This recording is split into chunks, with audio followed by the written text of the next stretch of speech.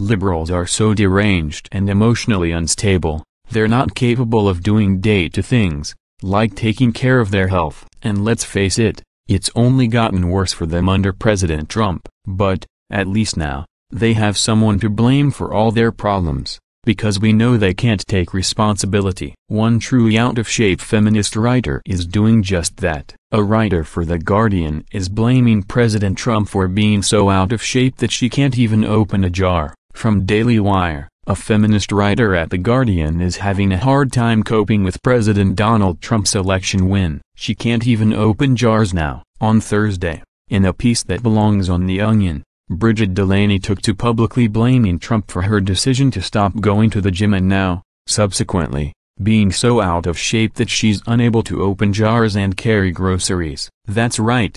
It's now Trump's fault feminists are out of shape. Added to the list, the Unhinged piece takes us through Delaney's shocking heartbreak over the election and her decision to skip the gym altogether. It started with a bet. Delaney, sure Hillary Clinton would take the White House, made a wager over the 2016 presidential election with her gym owner, the only person she knew who thought Trump would win. She, of course, was wrong. Thus, Delaney said she begrudgingly stayed faithful to her word and lifted the heavy amount of weight she promised she would.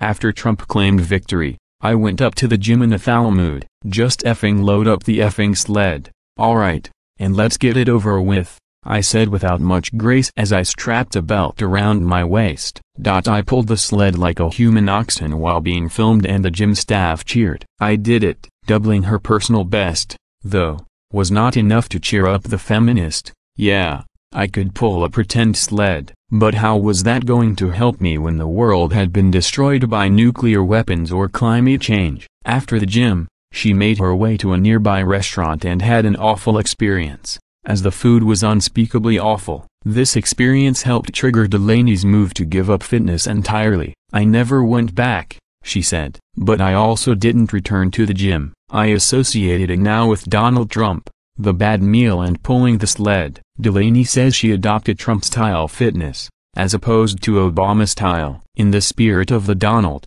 I drank more bottles of Diet Coke and ate more McDonald's, she mockingly wrote, adding, I didn't want to die young, so I didn't go to the gym. The writer became so weak that she was no longer strong enough to open jars and carry groceries. Delaney says she finally hit the gym this week. I returned again this week, to the boredom and pain of the gym, trying to build up back to the strength I had before Trump became president, wrote Delaney. The struggle is Sisyphean. To recap, it's President Trump's fault that a feminist writer quit the gym and is so weak that she can no longer open jars. And, for those keeping score at home, it took her some 500 days to muster the strength to work out during a Trump presidency again.